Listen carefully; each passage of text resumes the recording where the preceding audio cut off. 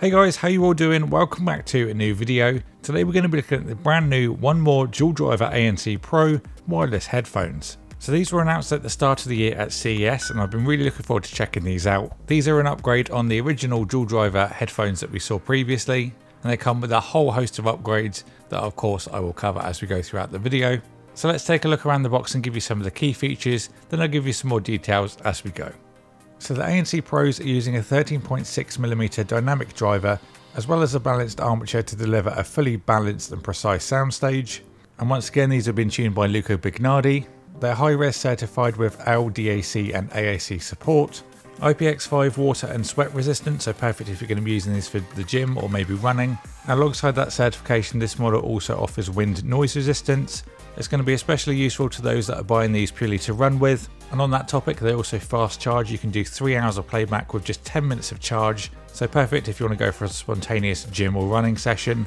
And the last big feature is in the name, the ANC with active noise cancellation, which reduces the noise environment by up to 35 decibels. Now before we get into the box, I just want to quickly mention that the model that I received seems to be a little bit of a pre-production model, so the box and the appearance of the actual headphones may vary ever so slightly. I did notice that the wind resistance logo was different to what it actually should be, so don't worry when you see mine's a little bit different. You will receive the correct version if you were to buy one.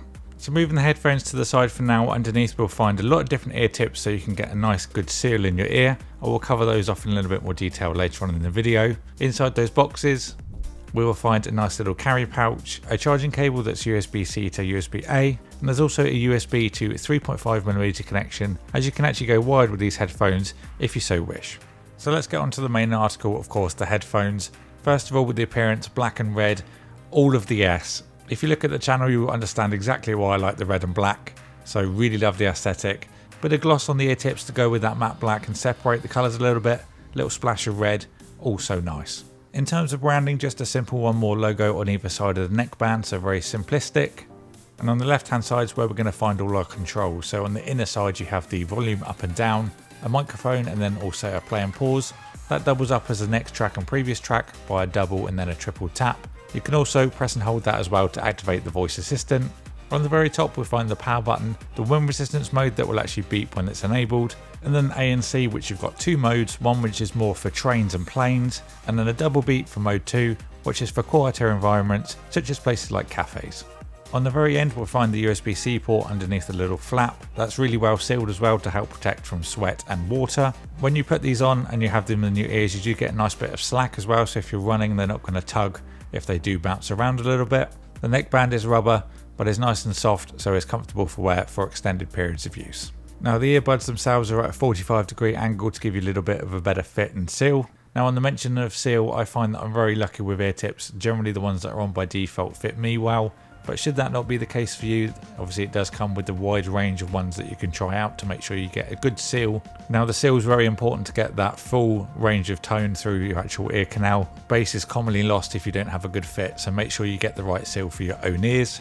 Now the ones in the box that are labelled ear secure have a slightly wider opening to fill that ear canal a little bit better, so give them all a try and see what works for you.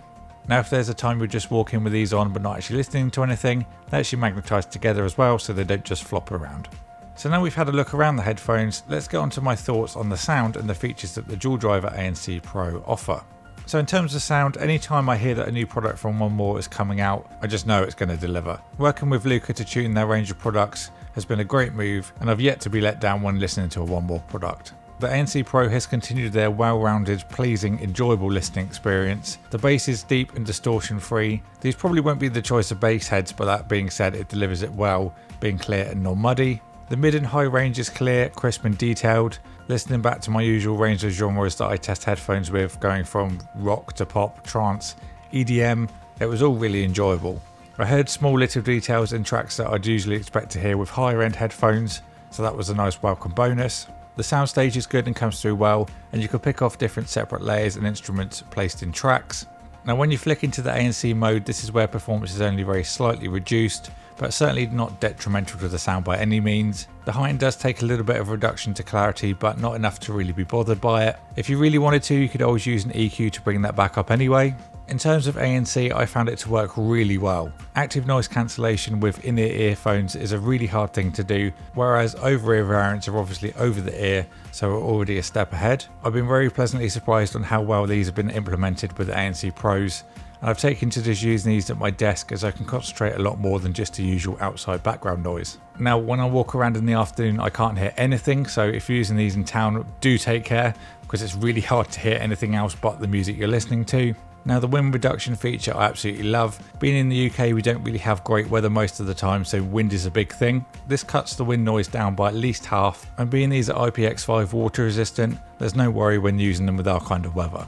Now, in terms of battery, one more claims to get about 20 hours with ANC off and 15 with it on, which is dependent on your volume level. Now, real world case use scenario, expect around 13 or 14 hours with ANC on and about 18 or 19 with it off. Every battery is different, so taking a little bit off what a company claims is always a safe bet. Now, I did take a call with this, but unfortunately the quality in the microphone is lacking. One more, I've put so much into these for the price point that there had to be something that didn't match up. Now, that being said, these are probably going to be bought by people that have more active lifestyles, so that's probably not something that will be heavily relied upon. So if you're only taking an occasional call, then it will suffice. Overall, I just love these headphones. Aesthetic wise, right up my street. As I said, red and black is my jam, so they fit my style bang on. The headband is nice and soft, and after a while you don't really notice it's there. As an example, I'm actually wearing mine as I do this voiceover. To sum it all up, it's a great product and a certain improvement over the previous generation. Now, being there's so much packed into these headphones, if I missed an aspect or something in particular that you want to know about, please leave a comment and I'll get back to you as soon as possible. I'll also leave a link in the video description if you want to pick up a pair. If you enjoyed this video or if it was any use to you, then please subscribe. Feel free to follow my social media down below. A big thank you to One More for sending these out for me to review. Thank you all for watching, and I'll see you all in the next one.